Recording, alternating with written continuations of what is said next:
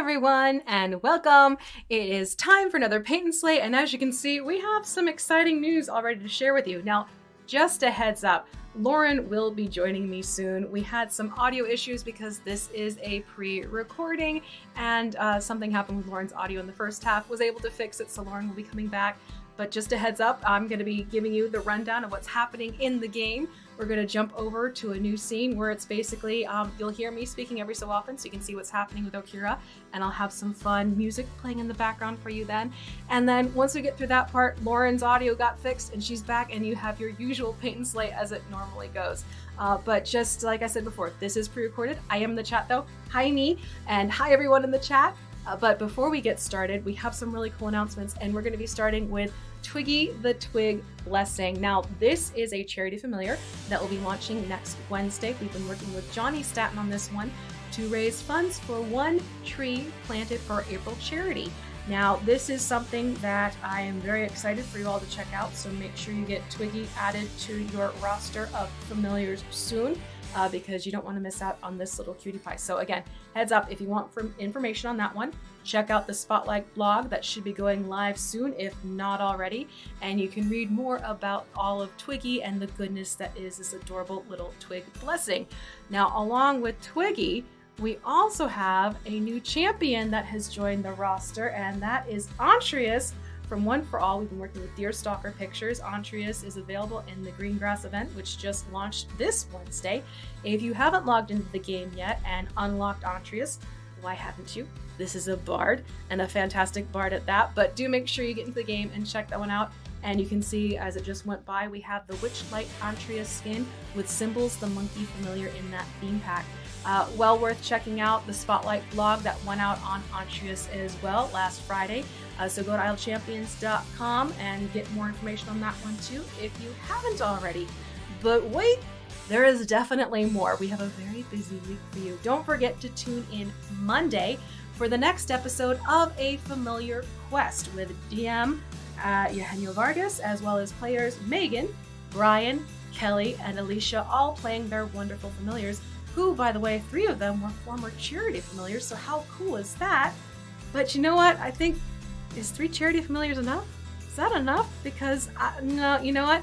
I think we need to add a 4th charity familiar. So Johnny is actually going to be joining the cast as Twiggy, and we'll be playing on Monday with the crew. Again, that starts at 5 p.m. on Monday here on this very channel, and you'll get to see Johnny in action playing out this cutie pie. And there is a fantastic little story behind Twiggy too. So hopefully you enjoy it, and make sure you tune in. And then last but certainly not least, it is the weekend, which means it is another weekend buff coming your way. And this is the Swift and Agile weekend. So make sure you log in, get all the goodies going on with that one. And if you're part of our newsletter list, that means you also get the free Swift Gold chest. If you haven't signed up for a newsletter yet, do take advantage of it. We send out a weekly email that has a chest code that coincides with our weekend buffs, and it's definitely a lot of fun if you haven't taken advantage of that one yet. So that all being said and done, sit tight. We're going to get started very soon. Again, you'll be hearing some of my audio, some music in the background for this next portion, but then once all the audio gets figured out and fixed, Lauren will be back with us. So for now, take care, and past me will see you soon, while future me is sitting in the chat ready to talk with you. Bye. So that is the whole kit and caboodle, which means it is time to jump back into Orkira, and we are going to be working on getting some colors onto this mini that we basically kit bashed together. If you missed the episode from the other week, we basically took the blue Wormling from WizKids and the Dragonborn Cleric from WizKids. This is gonna sound awful. We chopped off the wings, slapped them onto the back of the cleric, and we created Orkira! Ta-da!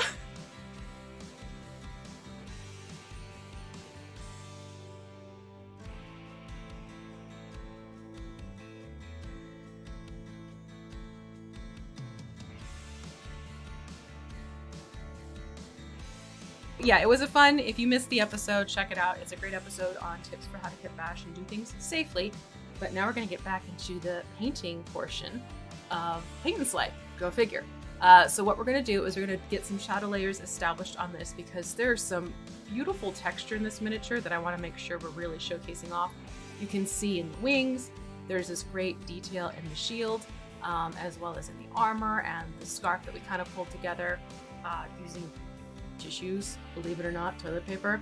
That was a thing. So yeah, that's what we're going to do. And we want to start off with Stonewall Gray. And we are going to dry brush that across the entire mini.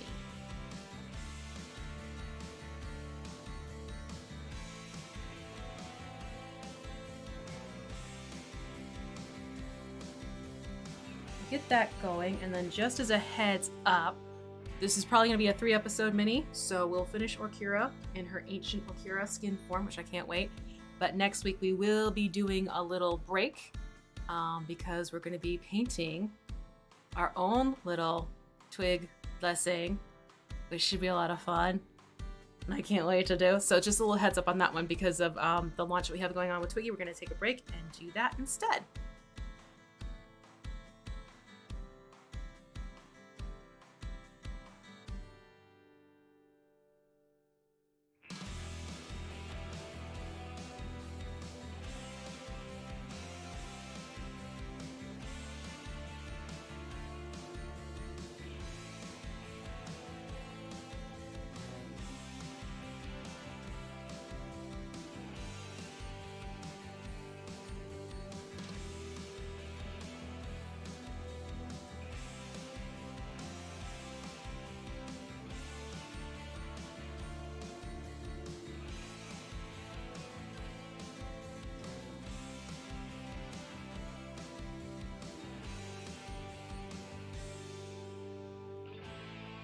But you can see just from that, look at the detail on that shield.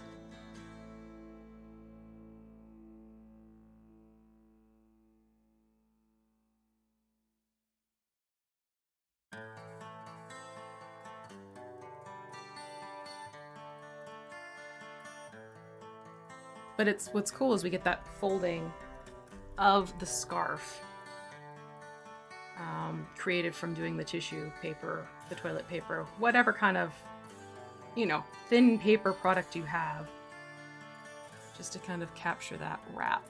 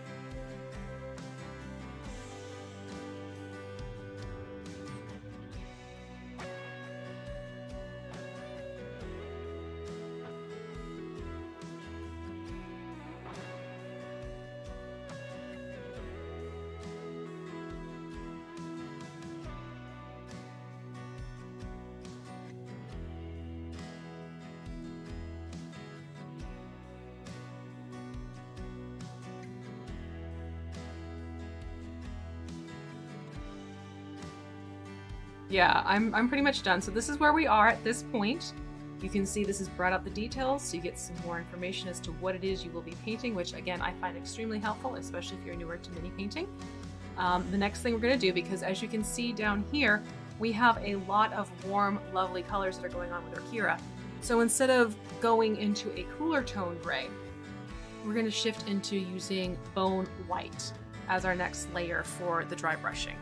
That's going to give it a warmer tone underneath, so that when we start putting the golds and yellows and reds on top of it, you won't get this jarring factor of a cool tone underneath and a warm tone on top, and kind of ending up with a more sort of like olive skin tone syndrome, where things kind of get more muted within each other. So that's why you want to be careful with your layers underneath. If you're making sure using warm colors, keep your undertones warm as well.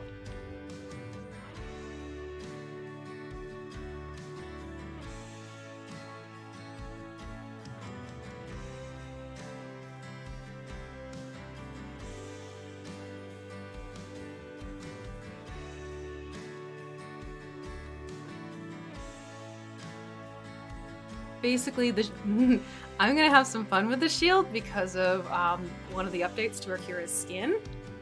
The thing of what was it, magma for the fireball? How it looked like the ball of magma instead of the fireball. We're gonna make the shield look like that ball of magma in the spaces in between the lattice work. So this whole thing is gonna be like, she's literally gonna be on fire. The base, we're gonna do this really cool cracked floor with lava running between the cracks type of look for the base. So this is all warm tones that we're going to be working with.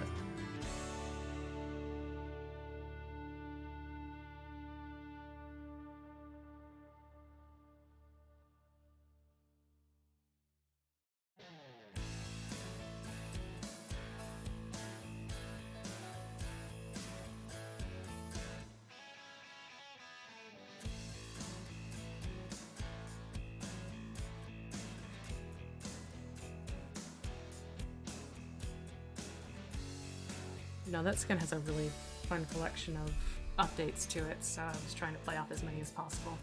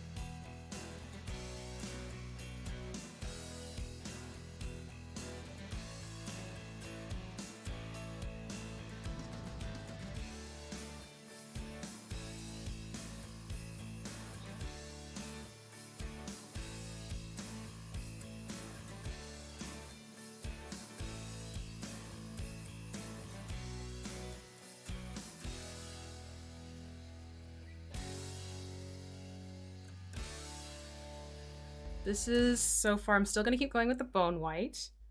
Again, we're putting the warmer tone underneath because we're working with the warm tones on Orkira. Because she She's is going to have warm. all those cool details. Oh my gosh, all the fire details. All the cool fire details. Yay.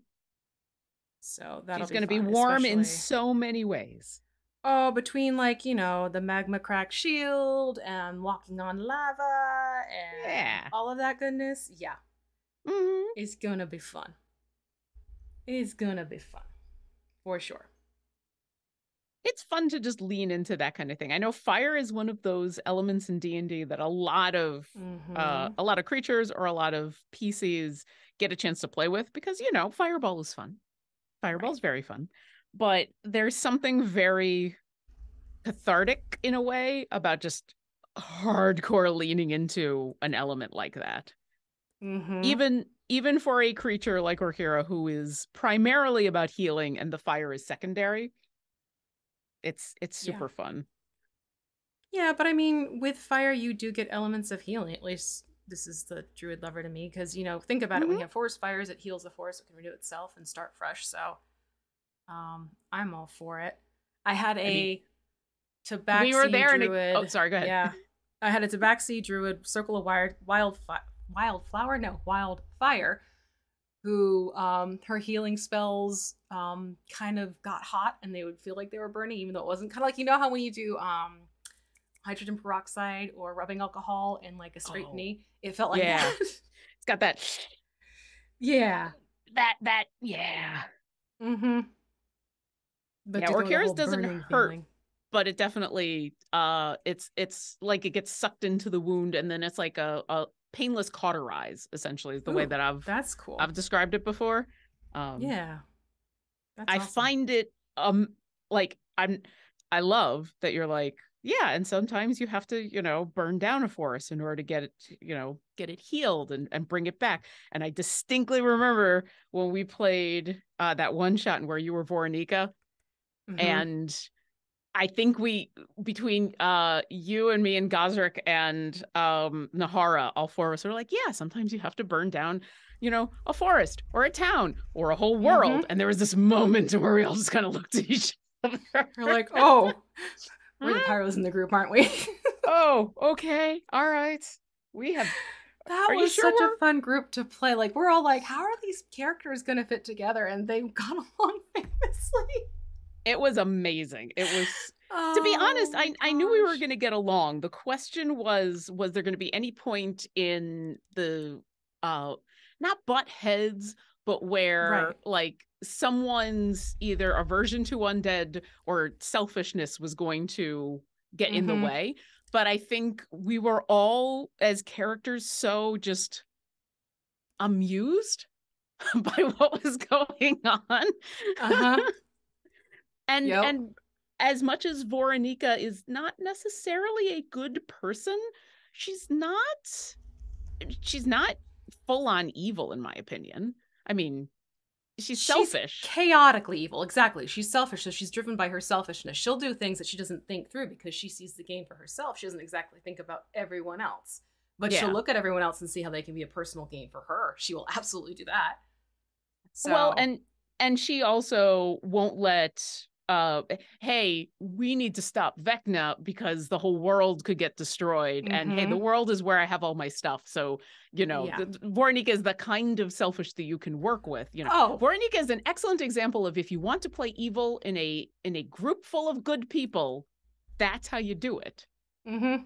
Because as far as Yep. Orkira is concerned, because of all of our interactions, she doesn't think you're a bad person. She thinks you're, because when you think about her interactions, is you're the spooky lady who showed up in the Shadowfell that helped. That's true. That Yeah, is Desmond and true. Tatiana were a little wary of you, but like you Yeah. helped. And then you showed up Yep. in Candlekeep and you helped. And you Right. were all about, all the jokes we were making about fire. So as far as Orkira is Mm-hmm. concerned, you're cool. You just have a I spooky love it. aesthetic. I love it. Yeah. She's. It'd be fun to see Voronika and Miria get together. Yeah, I think the two of them would also get along famously. Yes. I think we better be careful we get the two of them along. If they get along together, I mean.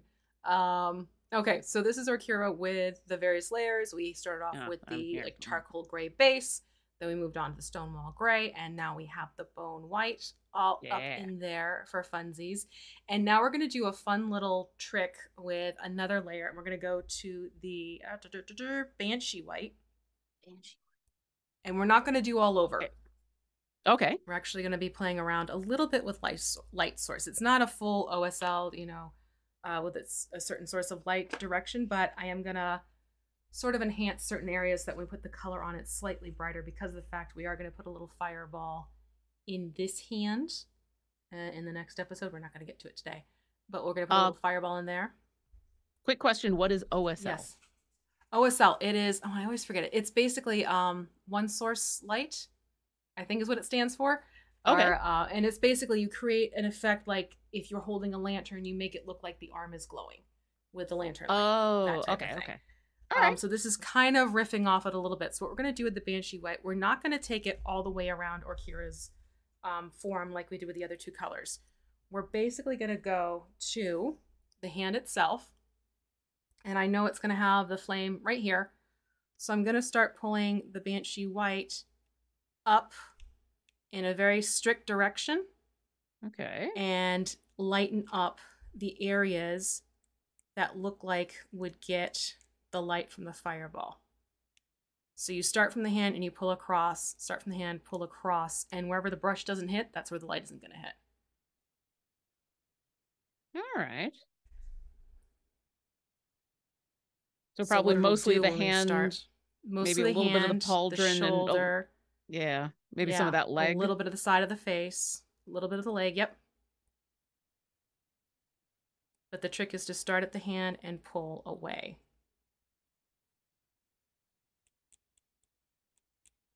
And whatever you hit, that's what's going to be picked up. And this will just brighten the colors as we put the glazes on top of the miniature so that visually, as these start to set, you'll kind of get this idea of like, oh, so it was kind of, glowing influence there. Yeah. So this is sort of a little cheat to it. There are other ways to do it. There are painters who do a fantastic job with it. I toy around with it every so often. It's not something I like to do all the time. And this is how I kind of will do it, just to have some fun with it. But you can see it's already starting to give this visual, like something's going on over here in comparison to the rest of the body. Oh, yeah.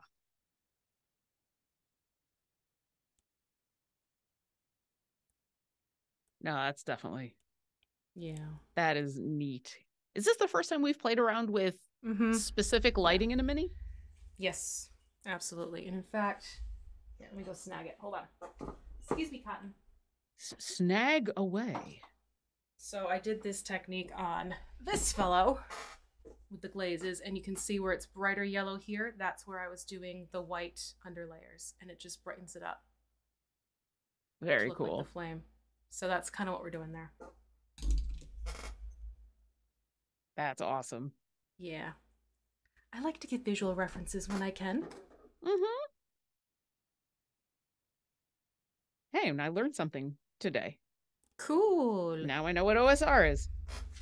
OSL. It's always good to learn some of those specific. Is that an actual painter term, or is that like a more general lighting term? No, it's an actual painting technique in miniature painting. Chris Gorka does a fantastic job with lots of different OSL. I think it's Gorka Paints on Instagram.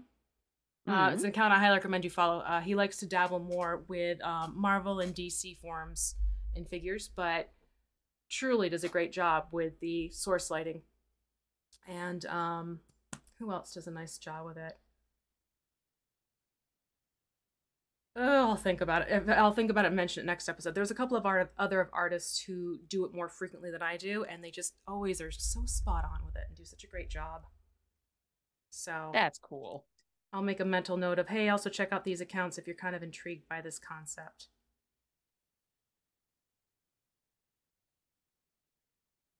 I'm just looking where your brush is hitting just to make sure that I'm in the same general. Yeah. Like basically I'm just pulling across and it's like, okay. Yeah. There you go.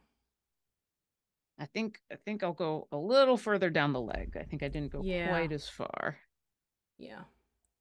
And then you can try pulling back some, but because the flame's going to be facing forward more, it's not going to reflect back as much beyond hitting some portion of the wing over here. Yeah, just like the very tip. Yeah, exactly. All right. Yeah, Okay. I show it to the camera like it's gonna show up. Yeah, but still. I mean, I can see it. All right, let's try Right. the. Oh, nope, not my camera, not my turn. One of these days, I'm gonna get that other Someday. camera. Someday. Someday. It's Then my we'll once a do the week dream of a new camera camera. assumption.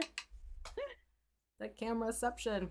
Okay, so that Neat. is the shadow layering stuff that we're going to be doing in that respect. Mm-hmm. So you can put your dry brush into the water and rinse that off. And then we're going to move over to orange fire.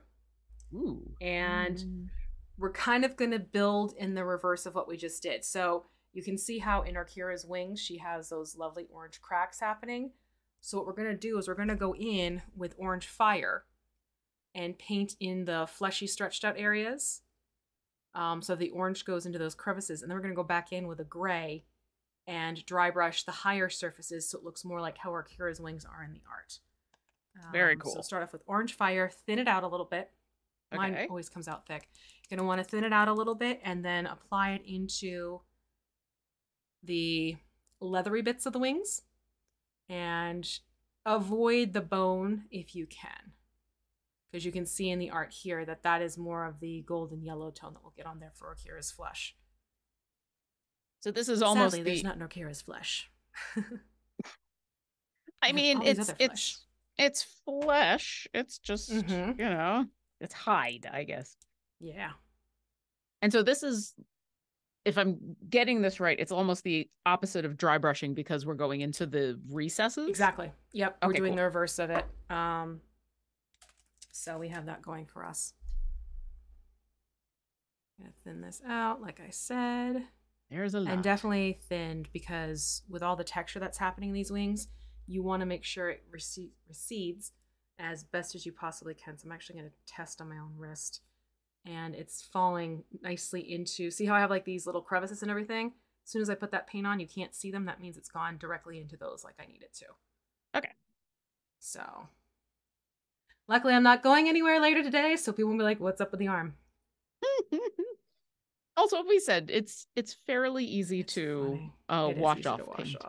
Especially the minutes after we have gone. Yeah, if you catch it soon after the wash part, then it does make a difference. Oh yeah. I've just, I've done the thing sometimes where I've been painting into the wee hours of the morning and I'll wash my hands but forget to like wash up the forearm and I'll wake up and I'm like, oh, there was more of the palette I forgot about. Whoopsie. Yeah.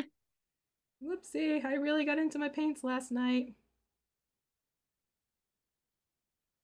But you can see this is a beautifully vivid orange. Oh, yeah. Which I am a fan of. And, it is an aptly named color. Mm-hmm. Well, I mean, it was practically begging to get used. Orange fire, hello. Right. I also appreciate, even though it in a way is so opposite of that, that one of the colors we're going to be using is Tarrasque Carapace. I'm like, we're going to be putting some Tarrasque on her. I'm so excited. I know that's not really history what it is. We didn't know about, right? Yeah. I mean, she has encountered the Tarrasque, but it was very briefly, and she didn't really do much with it. I can honestly say the only Tarrasque I have ever really encountered is when Todd played the baby Tarrasque in the Dragons for Dinner. Yeah. that we did. Yep. That was my only interaction with a Tarrasque that I've ever had for Dungeons and Dragons. The real Tarrasque did show up at the end, so that's just it. Yeah, but like it was like the extent, like that was literally the first Tarrasque I have interacted with character-wise. Oh, okay. See, I thought you were also talking about just Todd's character in general, but yeah, I've had a couple Tarrasque. I mean, obviously, I ran that game. Right. I played in a God, this was years ago. I went to a New Year's Eve party with some friends, and we played D&D through the evening. That was the event, and we were That's playing James Intercasso's Tarask. I've lost the name of it, but it's like World of Tarasks, Night of the Tarask.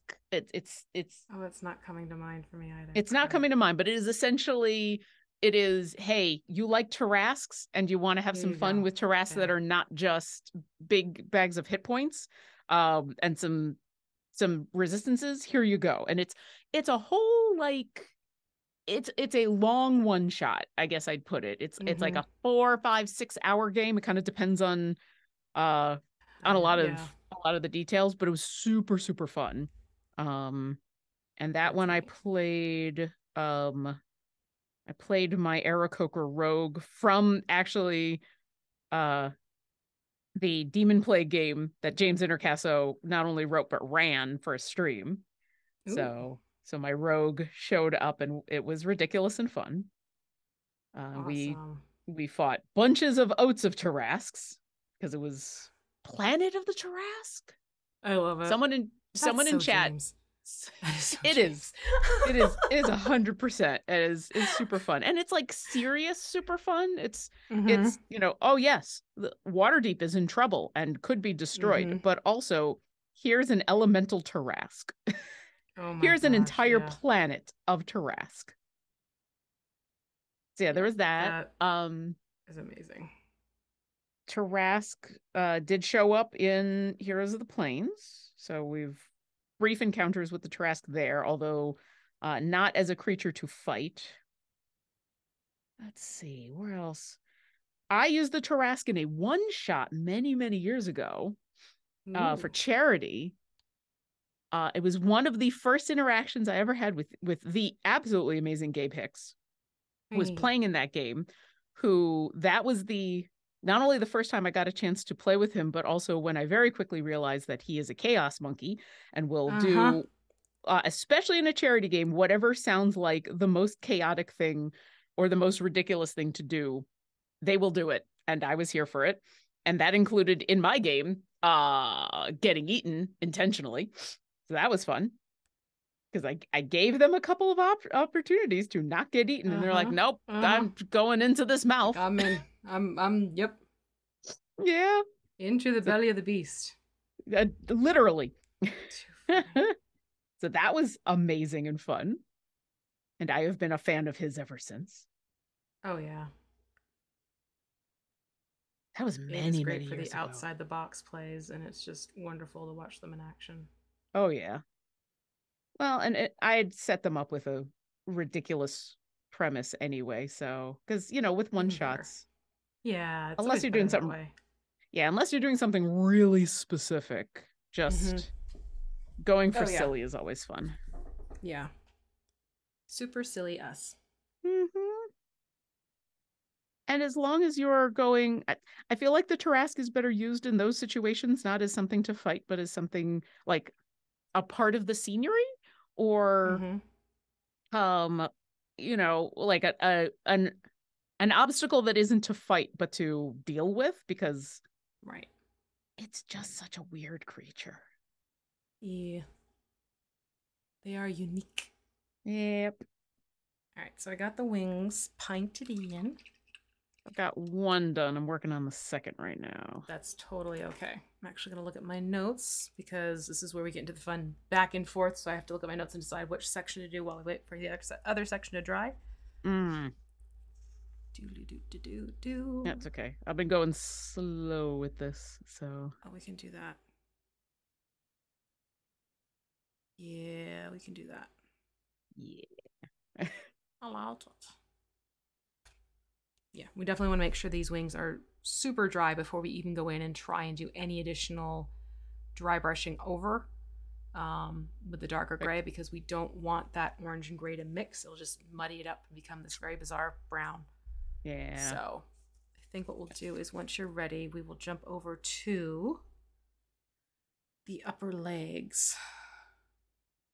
Yep, I got one more side of one wing to go. So okay, I'm almost there. No rush.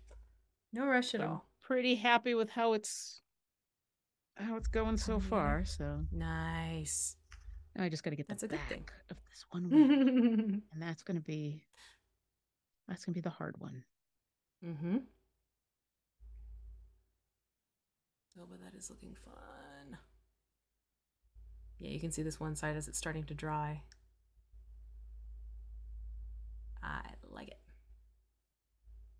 Yeah, definitely as it dries, you can see more about how it's seeping into the cracks. Exactly. It's very cool. Exactly. That's what we want. And then what we're going to do, because obviously in the art here, Orkira's pants are more fabric based, but obviously on the miniature, it's more armored based. So what I'm going to do is make the armor a darker gray armor to nod to what's going on with Orkira's art, even though we can't really have the mini in, fabric pantaloons. concessions must be made. Yeah, slight adjustments. Yeah.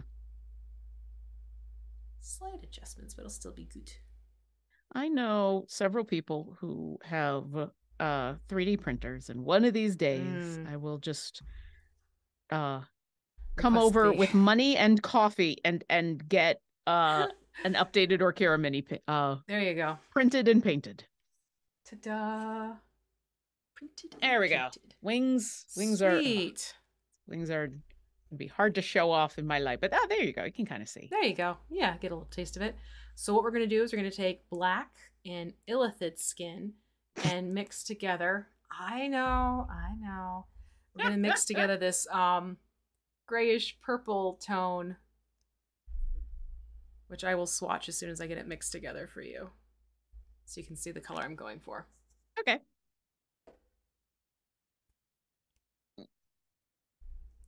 Yeah, and once again, we're not going for exactly what's in the art for obvious reasons, but even this art, the pantaloons are much darker. Mm-hmm. Ooh. My illithid skin just got really eager. Okay, did yours do this? Okay, just, mine did the exact squirt out of the bottle? It's I beg your pardon? It's really thick, too. Like, it's chunky thick. What the hell? This chunky thick shouldn't be chunky thick. Yeah, mine just decided it literally was like a geyser. I'm like, that's more than I anticipated. Thank you very much. Let me get paper towel. Same for me. Apparently, illithid skin is just don't put your cap back on if your paint does that, because if you close that with that paint, guess what you've just created? A very nice connection point, and have fun trying to get the two apart. Good. Yeah. Good note. I'm gonna also wipe your off nozzle the if that happens. I mean, oh well. Well, this is gonna be interesting. I might have to add more black. We shall see. We shall see. Yeah. Do we also want to thin this down because it's so thick? If you are extra thick, then yes, I would absolutely thin it down. Oh, I am gonna need to add more black. I'm gonna add a little bit of water. Well, we're just gonna have a lot of illithid purple stuff. Yeah, it's fine. What else can I paint sort of gray? Hello, little miss. No, you stay right there. I've already had enough adventure. Rora? Kitty? I'm saying no. Yes, you're cute, but I'm saying no. Thank you. All right, so we're aiming for more of a gray than a purple. Yes, it's going to be more like this. Oh, okay. All right. I think I'm pretty much... I'm there. Cool. And then I am going to thin it out now that I have the right color mixed. Good Lord. Yeah, mine is both the black Interesting, we both had the illithid skin just go, hello, I am here. That seems to be the way it is with some colors of paint, right? Yeah. All right, I did thin it out so you can see it's not quite as intense as the original mix. So this I'm going to start painting onto the armored area. The pants. So basically the pants and the legs to the kneecap. Leave this section of the legs, like the shin and the feet, leave that alone, because that's what we're going to do, like that cool wrap look that we have going on. Yeah. Okay. And you also don't want to paint the belt. No painting of the belt. No belt. Okay.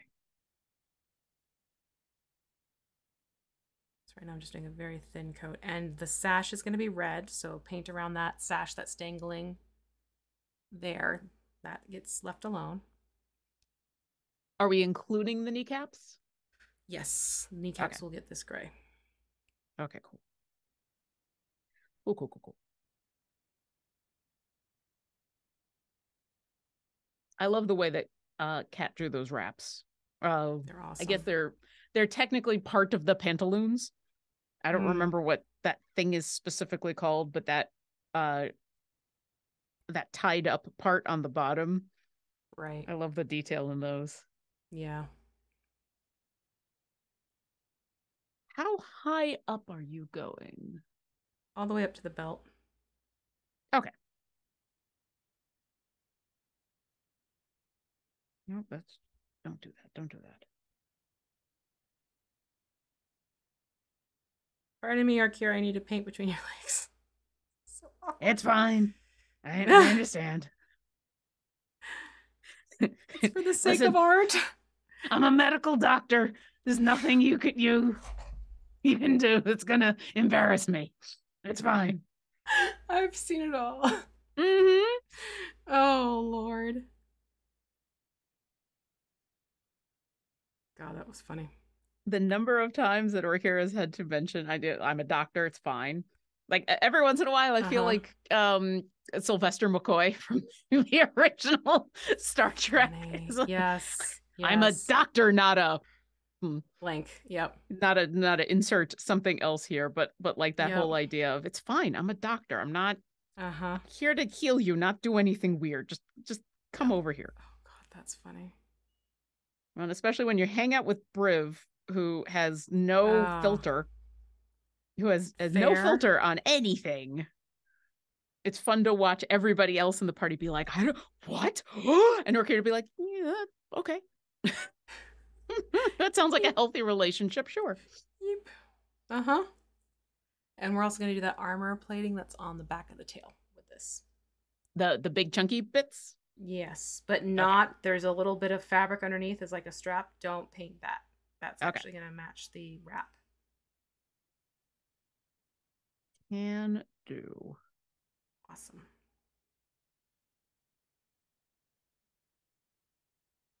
Okay. I'm actually very happy with how this purple turned out, or this dark gray purple-ish, whatever we want to call it. Mm-hmm. Mine ended up maybe a slightly more purple than yours, but I'm okay with that. Okay. That'll work. Why does the shield have to be in the way of my kneecap? Yeah. That shield definitely likes to block certain angles. It's like it's being an effective shield. And then once you get the legs done, you can actually take this same and apply it to the claws if you want on the feet. Okay.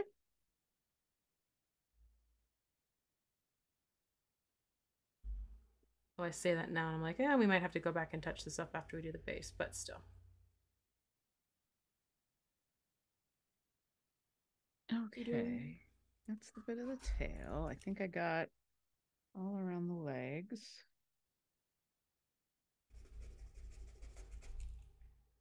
Okay, by claws, you literally mean toe claws? Yep, the toe claws. Okay. Toe claws. Toe claws. All right, great. And then, since this is armor, we're gonna want gunmetal, and we're gonna dry brush that over like the edges and everything to give it that metally glint. Okay. The metallic glint, I should say. Metally glint. Just making one more look here to make sure I didn't miss anything before I stop. Whatever you need to do. Totally cool. It is gunmetal. Yes, it is gunmetal. See? Gunmetal. Okay. Gunmetal, where did you? Yeah. Oh, there you are. Okay.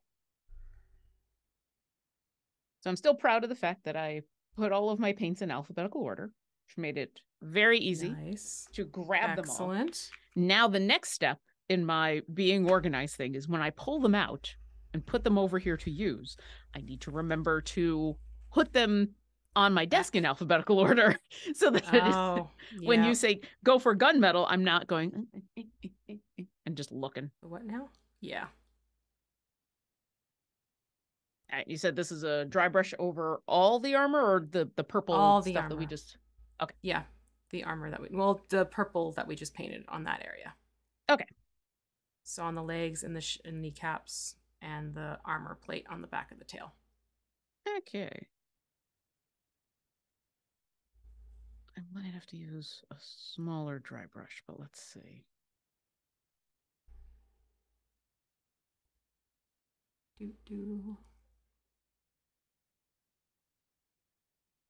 I love this gunmetal color. It's a great one. Yeah, it's just got such a cool shine to it. Yeah.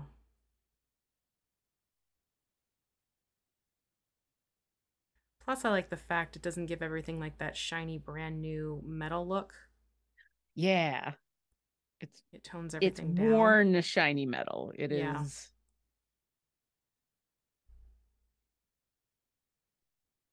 There we go. Ta-dum.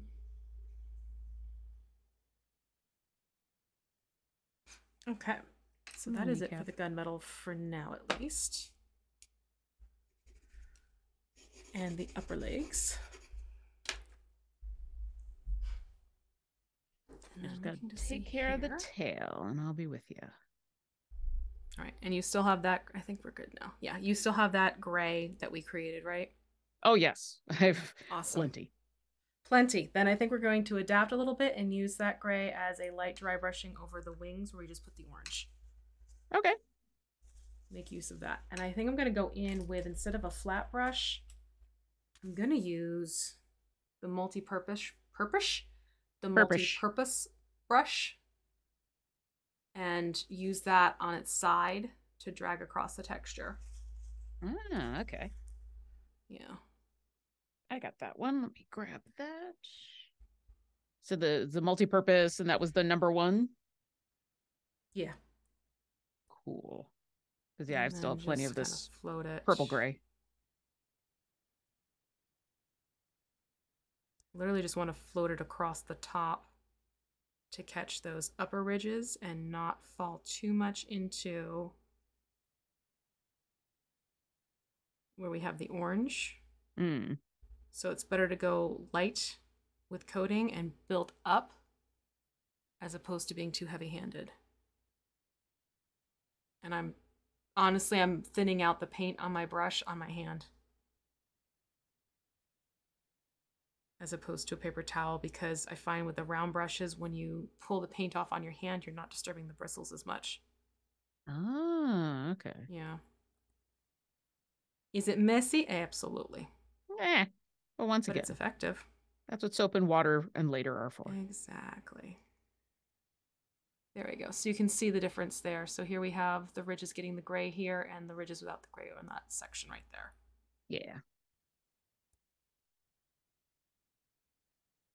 It's actually good that I just looked up, because I think I need to go a little darker. Yeah.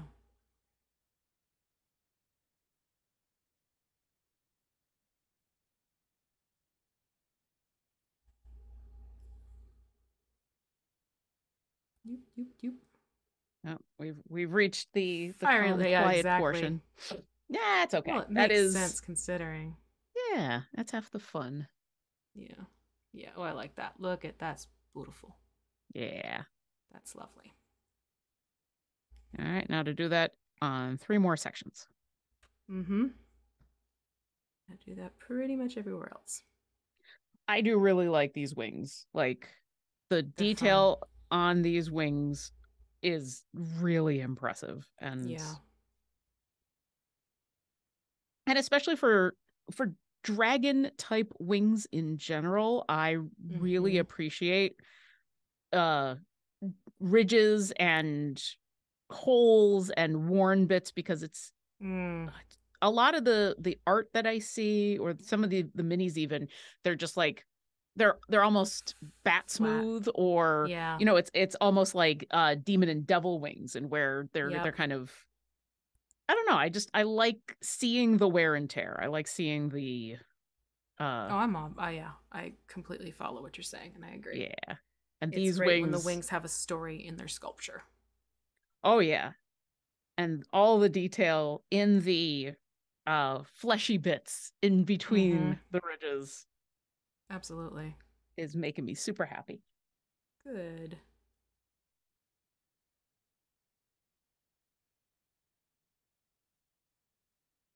Oh, there we go.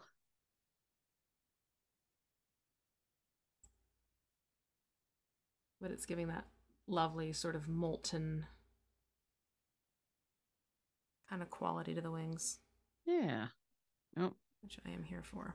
Almost dipped my brush in the gunmetal instead of in the gray, the purple shiny gray. Wings. That would have been a different type of Orkira. Right? That's we're gonna have the Marvel crossover, and it'll be Orkira and Angel. There you go. This is the Warforged version of Orkira. Orkira inspired a Warforged build. You know, that is a fun concept, though, taking a Warforged and having the shape of the Warforged look more like another type, you know? Yeah. Like, that's a neat concept, I think. Well, if you go with the idea that we create things in our own image, just in general, and the idea of, okay, humans would create a humanoid-ish type robot.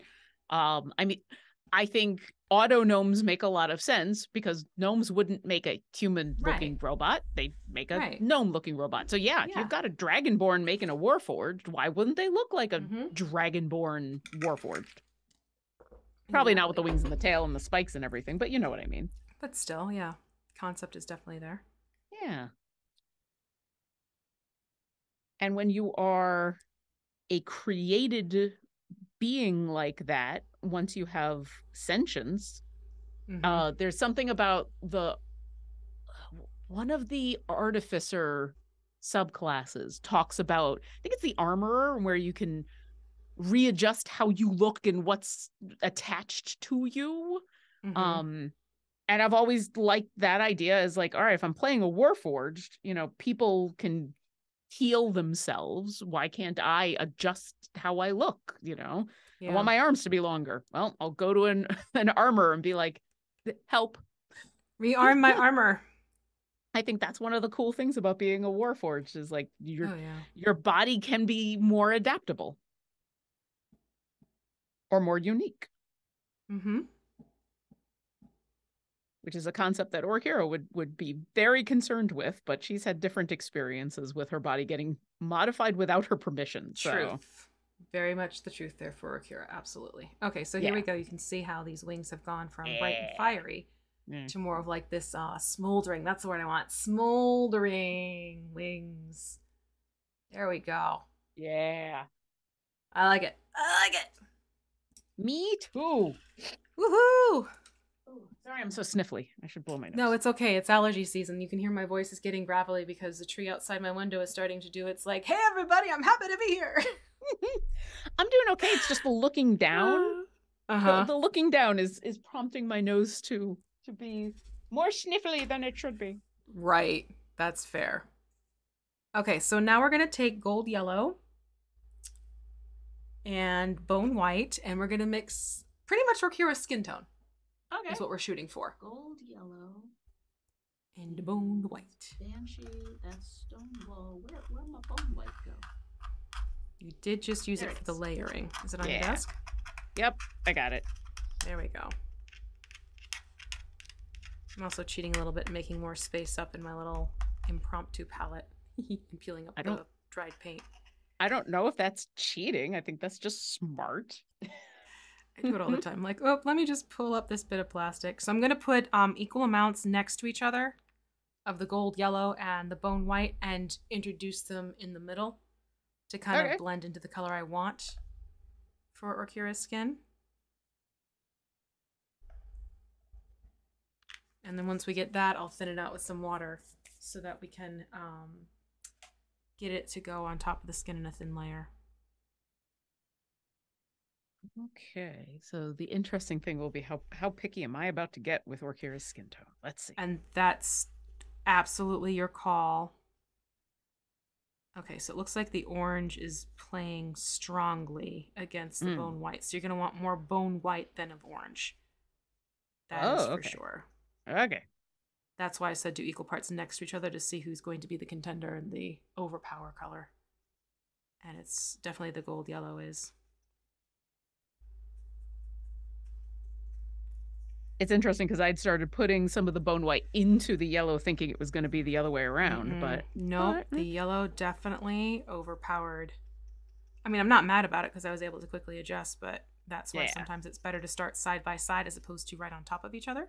Yeah. And a little bit of water. Yeah, I'm happy with that. That's the color I ended up with. It's almost like a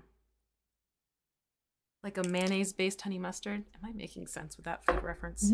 No, actually, that totally makes sense. Like a paler, yeah, definitely a paler mustard. Yeah, it's like when they make it more of like a dressing as opposed to the honey mustard itself. Yeah. And I think part of that is because she's matte, not shiny. Yeah. And I know, at least in my opinion, a matte color is slightly different than a shiny color, even if it's the exact same. And especially with this skin, how much fire there is around that is more shiny. Oh, yeah. Okay, so I just thinned that out. And then I'm going to apply with a small detail brush because we're going to put this onto the wings facing here. Oh, not the wing, the bones. That's what I want. We're going to apply that to the bony areas here on the wings. Okay. It'll go onto her head as well. And then into any bits of the arm where you see skin. And then on the feet, it'll also go onto the feet where there isn't the wraps. So like the upper portion of the toes. And obviously the hands, the one behind the shield, and also the one that's going to be holding the fireball. And the tail. Did you say the tail? You might have said the tail. And the tail. And the tail. I'm like, did I get all the body parts? Nope. And the tail. And the tail. And the all right. I guess I'm going to start with the head. Give the wings an extra moment or two to dry. That's fair.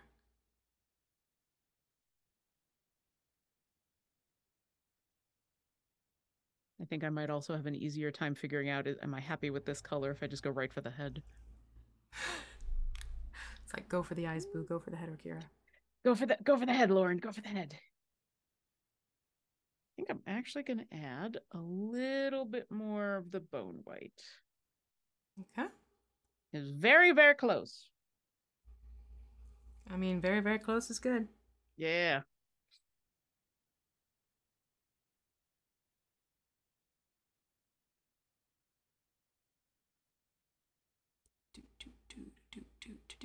Mix. All right. Let's see. Let's look at that. A little bit more water on my end.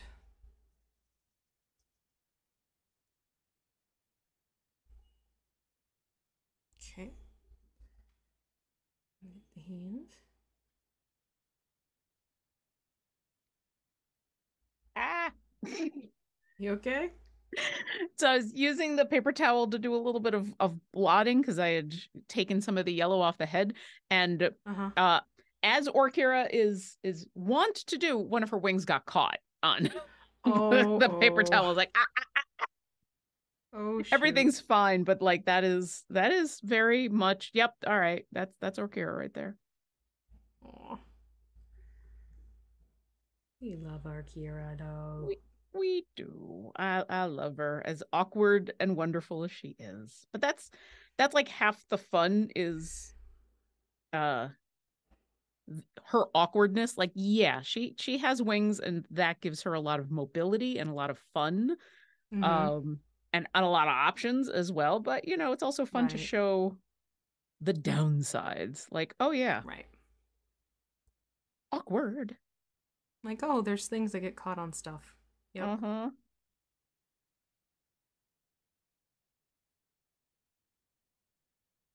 Also, when all of the adjustments happened, because it was over multiple seasons, really. Mm-hmm. Uh, Todd and I had several discussions about like how mechanically things changed.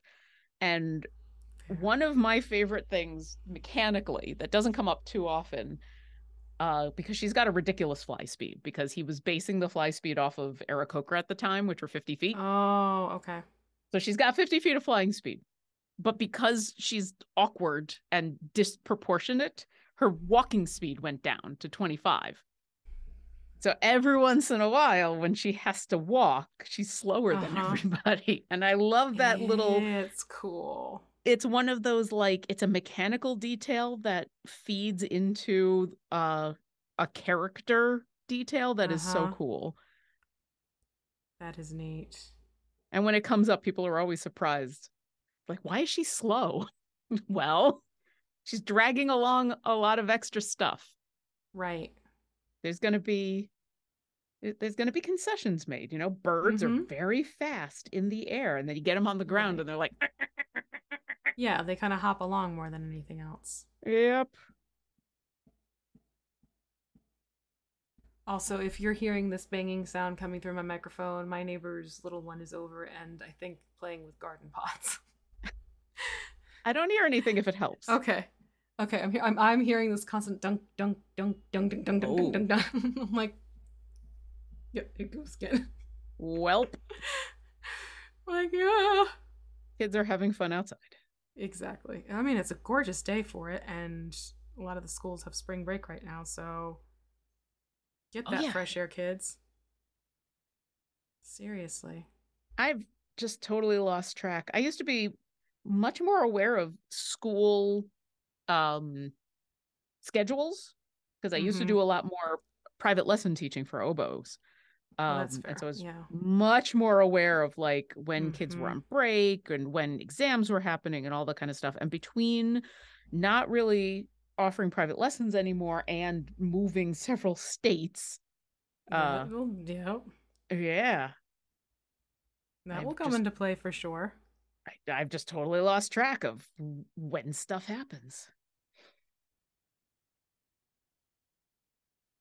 Especially spring break, which, depending on where you are, some spring breaks are dependent on when Easter is, and some are not. And it's always a little bit of a wait, where am I? What am I doing? What state is this? Am I in? Oh, it's absolutely a thing. Even having two different schools to deal with slightly different vacation schedules. So there are times I'm like, I could have sworn this one had off, but apparently not, but this one does. Oof. So you're like, juggling. Yeah. You figure at least the districts that are close by would coordinate, but no. No. Oh God, no. That would require coordination and cooperation. This is speaking as a former teacher. Oh, yeah. Districts get competitive with each other unnecessarily, I might add. Yeah. Now, sometimes that is to kids' benefits. Say, when school districts decide that they're going to take they're going to celebrate Halloween. Because sometimes a town will decide to celebrate Halloween on a different weekend than some other towns. And then you get like 2 weekends worth of Halloween. Yeah. Yeah, you get that lovely little double dipping syndrome. Yeah. I'm not gonna lie, I loved it when that happened when I was a kid. I mean, who wouldn't? Come on, it's more candy. Well, and I definitely had enough friends in other friends from my school, but in high school were in a different enough district that could be like, all right, this weekend we're going to go to your house. This weekend we're going to go to my house. Yep. Just plan out some routes, and it was fun. And we're definitely going to go to this area where all the football players live, because they're all going to give out full-size candy bars. Because Buffalo Bills are awesome. There, I said it.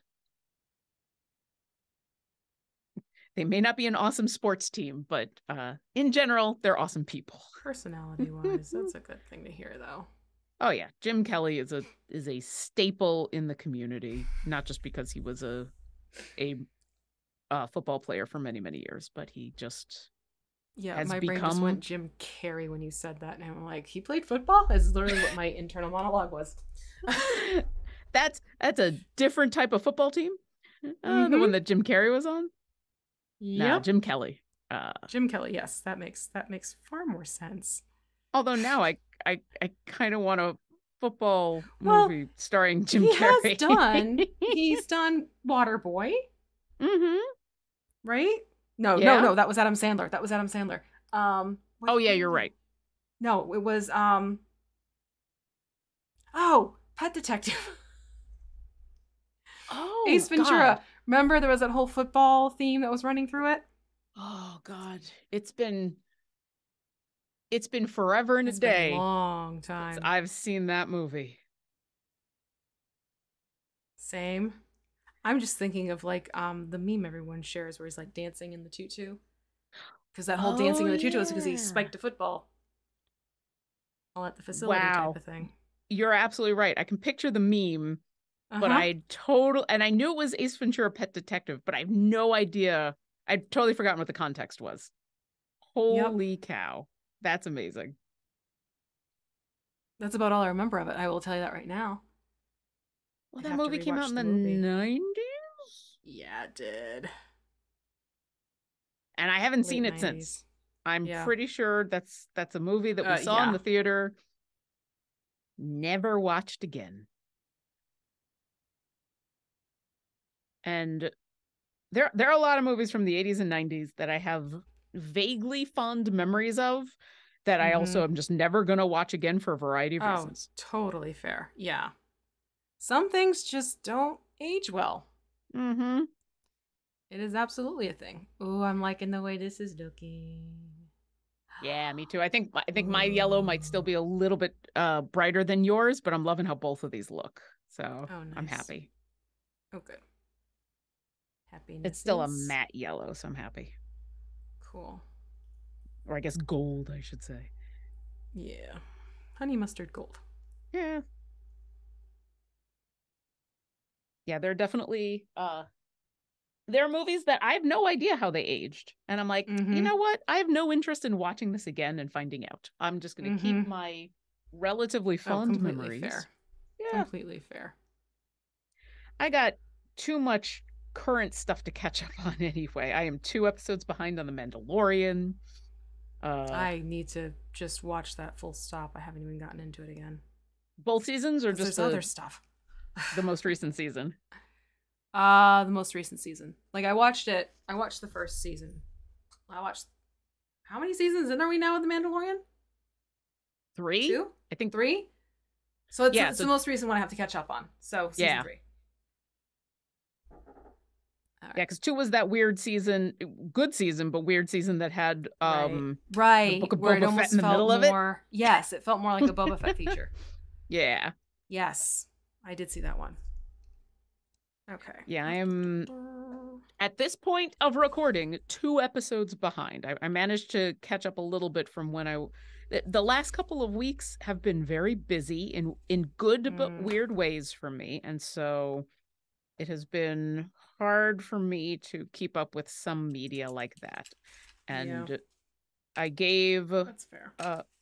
My husband has blanket permission to watch things without me in those cases because he has a harder time avoiding spoilers than I do. And I think like he just ends up with stuff on either his YouTube or his TikTok feed in where the title is just a giant spoiler.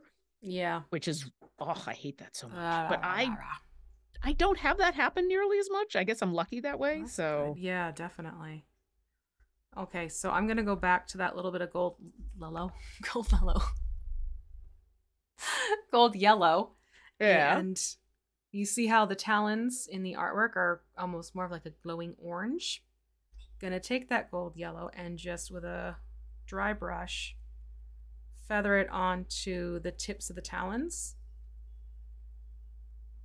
and the bottom part of the wings, just lightly. I'm still working on the spiny bits, but I will be there shortly. Got one wing done, and I'm one wing done. One winged dragonborn angel. I've got one done. Ta-da! It's getting in between the wings, which is always the fun. Fun. Uh-huh.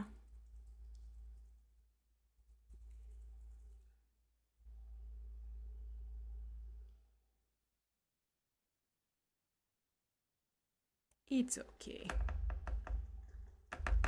It's details. Exactly.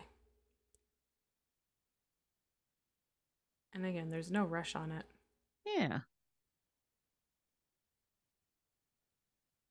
I mean, the skin just came out. We have plenty of time. Exactly. And like I said, if we have to since we're going to be breaking anyway, so that we can be timely for our twig blessing. Yeah, it's all good. Yeah. There's something nice about taking our time with I shouldn't say tiny, with a smaller mini, like. Yeah, with a standard medium, yeah. Yeah. I mean, we took a while with the young green dragon, but that was a fairly large mini. That was a good size, yeah. And so it's kind of nice to go slow with a mini that we're going slow because it's just got lots of detail. Mm-hmm. Absolutely.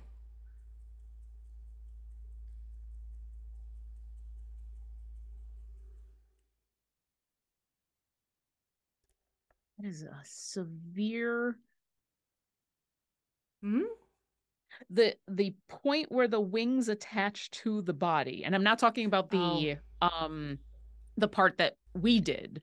I mean the actual where the wings are curving down, and then they have an elbow, I guess. Yeah. Like, it's a cool bit, but it's also I didn't realize how severe that chunk was. Yeah. Okay, I'm gonna leave it at that for the little extra gold yellow.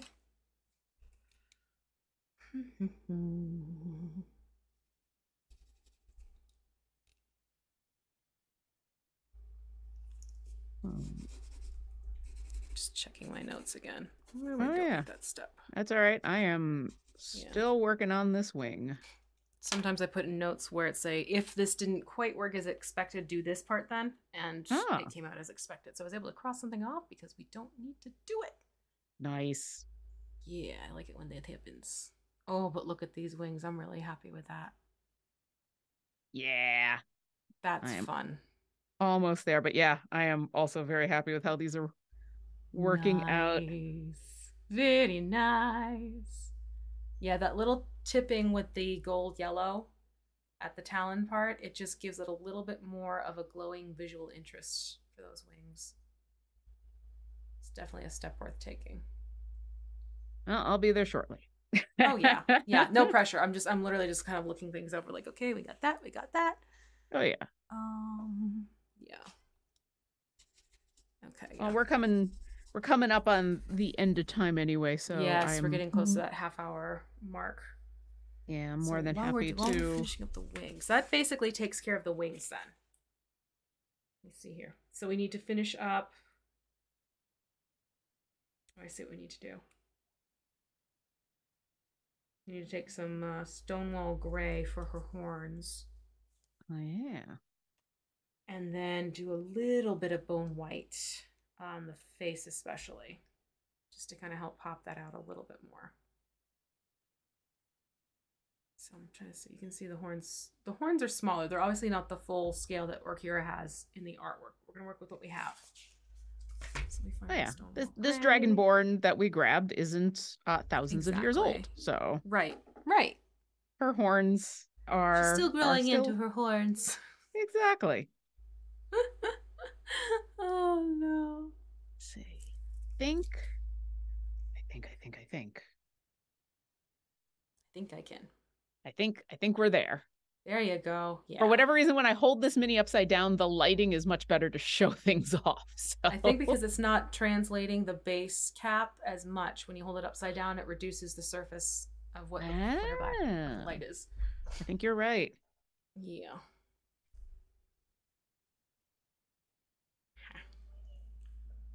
I'm just doing a second once over to look for spots I might have missed because I've been going slow enough to try to really not get any of the gold inside of the skin parts of the wings.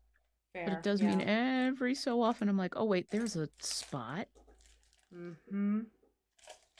I'm sure a lot of this, when we put a wash over it, I'm not going to have to worry quite so much about like tiny little bits, but... Exactly. I am going to grab a little detail brush though, because we're going to need that for those little bitty horns. The bitty horns. Yeah, I wonder, do I have I might want to get a smaller detail brush for those horns. If you can, I would recommend it. Yeah, let's see what I can find. And then I'm going to just... This one is small, but I think I can go smaller. I think I can. Yeah,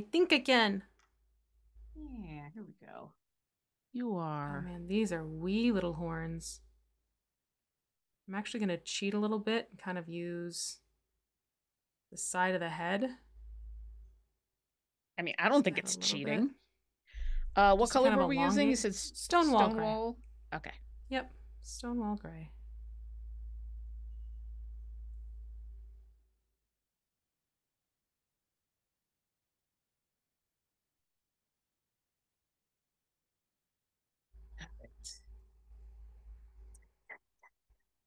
Boom, boom, boom. Yeah, that kind of gives it a more presence of a horn than before. It's kind of hard to show. I mean, when there's fire on top of them, they'll be very prominent. Yeah.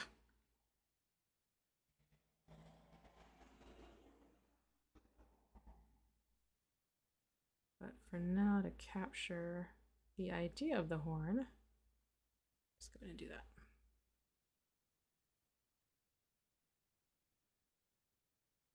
Ah, you're even going down the brow a little bit. I see.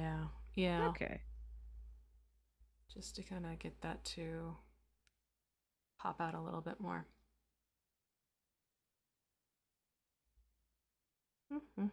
I mean, this mini does have quite the impressive brow ridges, so... Oh, absolutely. Yeah. Okay. There we go. I don't even think I'm going to do the bone white because I'm worried it's going to hide it again. So I'm going to leave it just at the Stonewall gray for the horns. Okay. Because these are so small. But...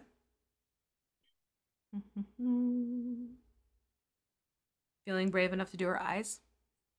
Sure, let's do this. Sure? Yeah. Sure, why not? Okay, what did I decide? These eyes might be small enough that I'm not even going to want to get a toothpick. I might really have to go for a brush. All right, so we want polished gold for this. Gold. That's glorious. Polished gold or glorious gold, one of the two. I have both, so which...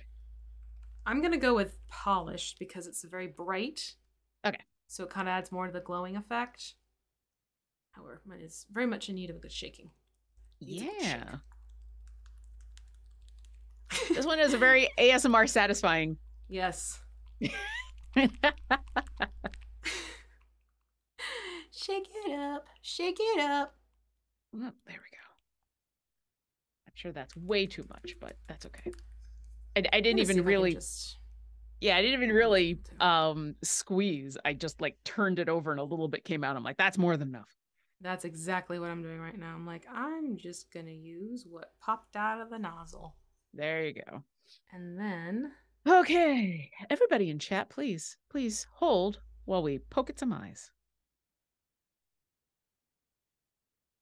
So where are her eyes? Oh, there they are. Yeah.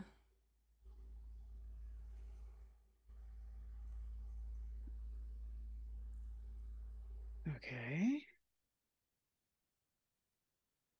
Back into frame.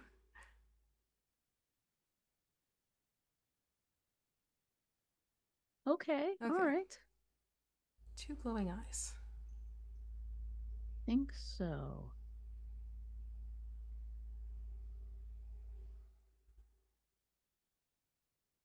Man, it's interesting. They don't show up all the time except in very specific light. Yep. I just hiccuped. Shoot.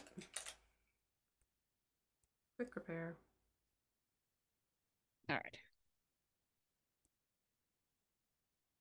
Think.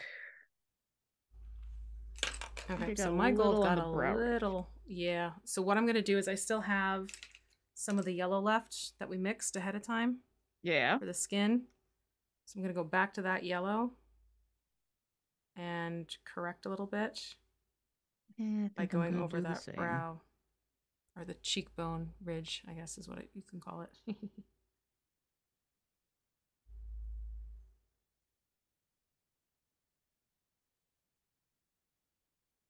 Yeah. Hold it back a little bit. There we go.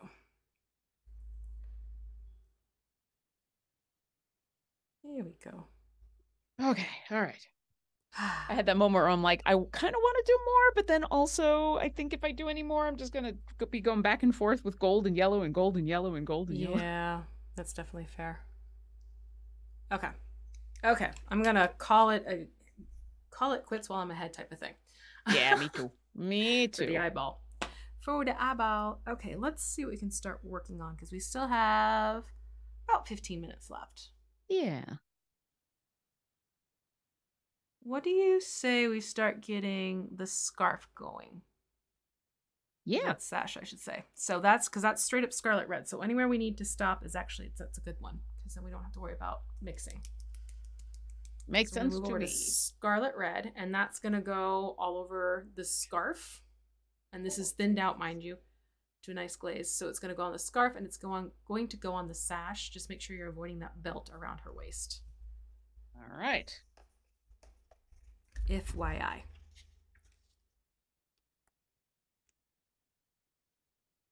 Oof, that's a nice color. It's a beautiful red. That is a really nice color. Yeah.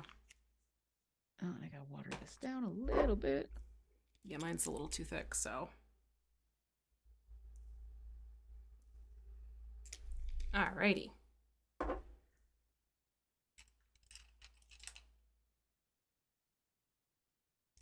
All right, so the whole scarf and then the dangly bit between her legs. Exactly. Yep. Okay. The drapey bit.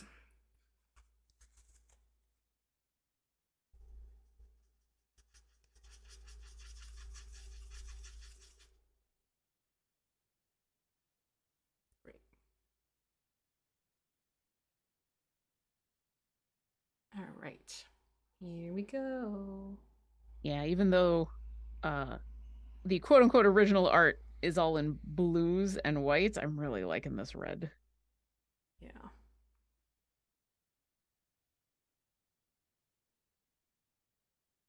And now the question is, can I get it on around her neck without getting it on her face? Oh dear. I mean, I know she's got scars and things, but which I probably shouldn't just paint her head Yeah. red. That, let's see how gentle I can be. Okay, there we go. So I have a non-spoilery question about the D&D movie for you. Oh, okay. Go for it. What did you think of their depiction of dragonborns? I was surprised. Okay, I liked them. I very much appreciate that both Dragonborn and the Tabaxi and the Aarakocra were practical effects. I enjoyed that a lot. I thought it helped with the realism of those creatures. Let's see. I was surprised at how small they were. Okay. Interesting. Which might, like, I don't think I'm not saying that as a criticism. No. But that was a surprise when there's a moment in where there's a paladin who walks up to a dragonborn and has an interaction. And yes, the dragonborn is seated, but it is still very obvious that they are they're like human sized. Right. And the other one that is in the movie that I remember distinctly is also like human sized. Yeah. And I've always thought that they're bigger. Now that might have just been how it needed to be done so that it looked good on film. Mm-hmm. There certainly isn't. Yeah, I don't think this is a spoiler. There isn't a prominent dragonborn in the movie, so it's not like this is a creature that needed to be on camera for a very long time. Mm-hmm. So that might have been uh that might have been part of the choice. But yeah, I liked how they looked in general. I just thought that they were a little small. Okay, Especially cool. next to Yeah. the Aarakocra. And maybe that's just because of what they had to do with the Aarakocra. Maybe, Because yeah. Jarnathan needed to do things. And once again, I have no problem No with what they spoilers. did in the movie. Right. It's one of those like, yes, okay, technically Aarakocra are supposed to be small. On the 4 to 5 foot side, and Dragonborn are supposed to be larger on the Right. 6 to 7 foot side. And you know what? I have zero problem with that being changed for movie purposes, partially because you only see a couple of those creatures, and partially because, all right, maybe we're just seeing small dragonborn and a big Aarakocra. Mm-hmm. But Mm-hmm. I think if I had to, I liked the dragonborn a lot. I wish there were more. I wish they were bigger. I wish they had a bigger presence in the movie. Mm-hmm. How about you? I was kind of like, it wasn't quite the proportions I was anticipating when I saw Oh, them. interesting. Okay. Yeah. Yeah. Again, like I kind of felt like I almost wanted to shrink the size of the heads down and make the forms, like the body elongated, like taller. Um, Okay. is sort of, I was like, well, that's not quite how I had been envisioning Dragonborns in my head, I guess. Mm-hmm. Um, so yeah, I was just curious what your thoughts on it were, having played a Dragonborn as well. So I I mean, the other thing that I think we both are acknowledging here is that they're not in the movie very much, and so right, it's hard to see a lot of detail. And I've only seen the movie the yeah, once, so who knows? same. Maybe once it comes out on streaming and I can go back and watch again, Mm-hmm. um, maybe I'll have a different opinion. But yeah, I was happy that they were first off, I was happy they were in Oh, the it was movie at great to all, because I see. remember when Yeah, that first trailer came out and I'm like, everyone's a human. Why is yeah, everyone a human? What is going yeah, on? There's not even dwarves. What is going on? And the fact that they even went for like tabaxi in some of the really, really out there races, like that, I yeah, appreciated a lot, yeah.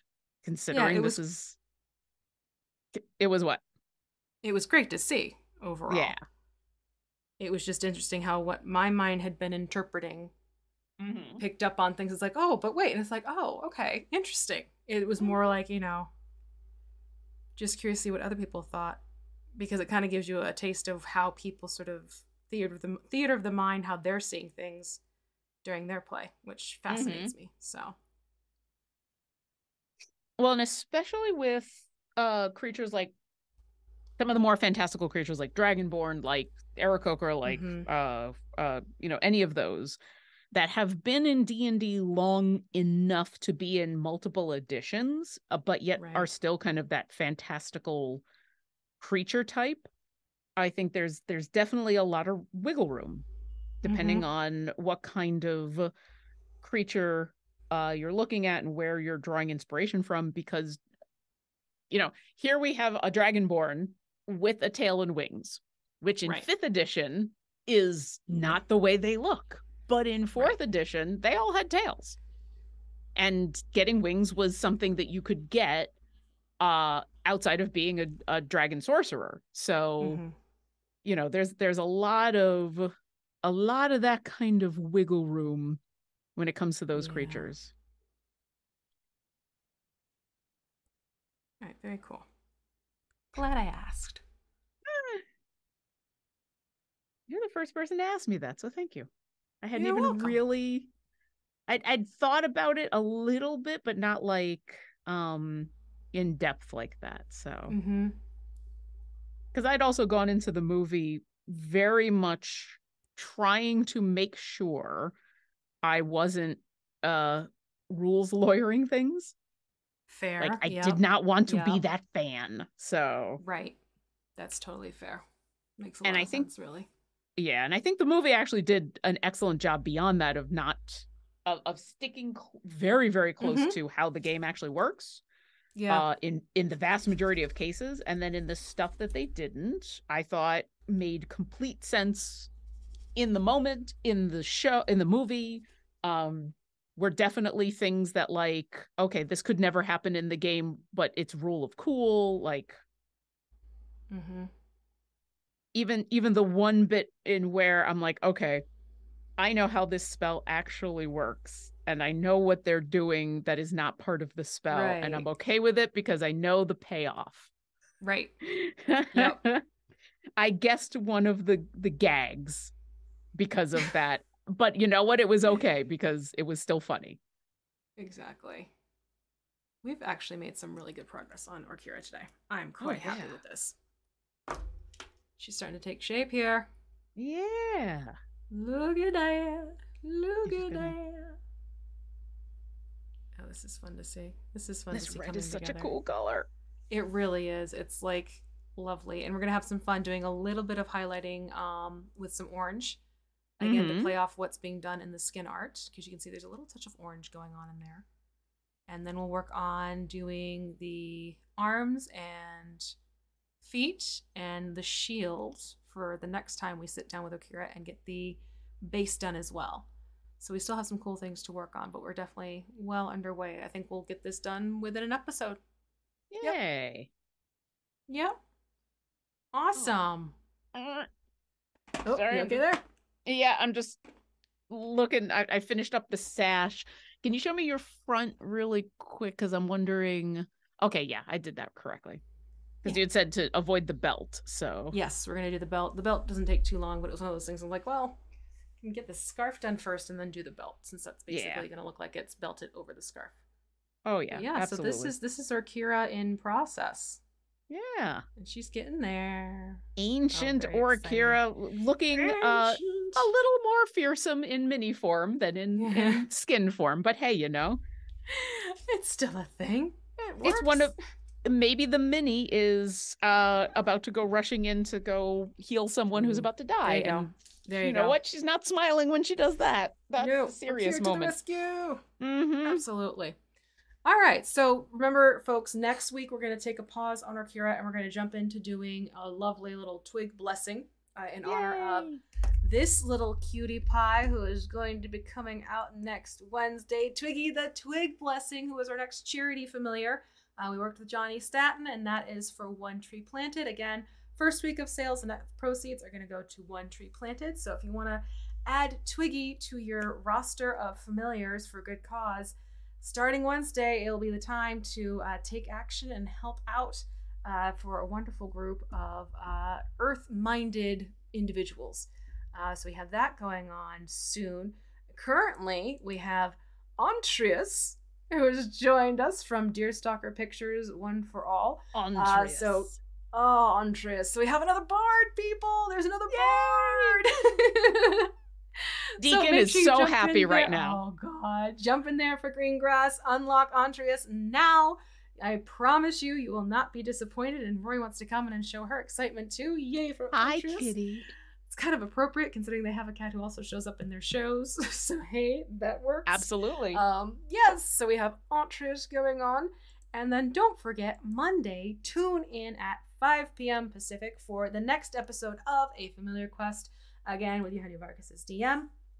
Kelly, Brian, Megan, and Alicia playing their adorable familiars in their new forms. I have lots of fun with that one. This is going to be episode 3. We just got things started recently, so make sure you join us because not only do we have our usual crew joining us for this episode, we're also going to have... Sadly, we won't have Forgeling. No, as awesome as they are, I know, sadly, that would be amazing. But also, the 'cause timing time? would be No, the I am poor not people. doing that. No, I am not doing that. The poor people in Australia, I think that is some awful time in the morning. There for is them, a sweet spot of like 2 hours in the Pacific afternoon and the morning for the next day in Australia. And after that, it just gets to be either too late for us or way too early for them. Things you learn as you're coordinating. But we will have, back on track, we will have Johnny Staton joining the cast on Monday as Twiggy the Twig Blessing. It should be a lot of fun, so make sure you tune in and catch everyone up to their familiar antics and see where the adventure goes for that one. And then finally, don't forget it's the weekend! So we have our weekend buff going, Swift and Agile Weekend.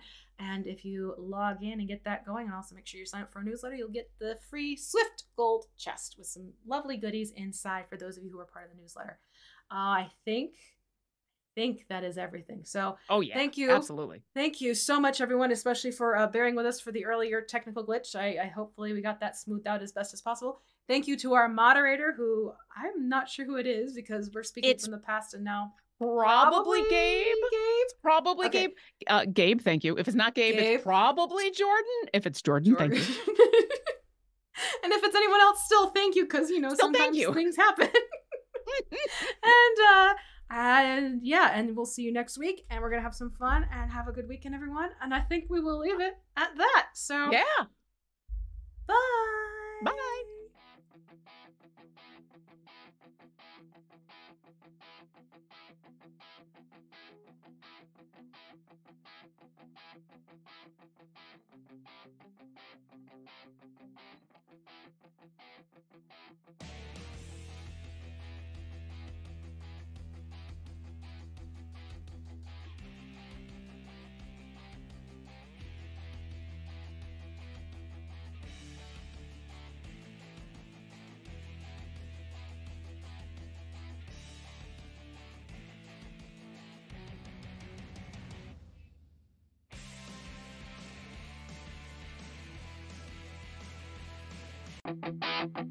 Pick up your gear and open your chests.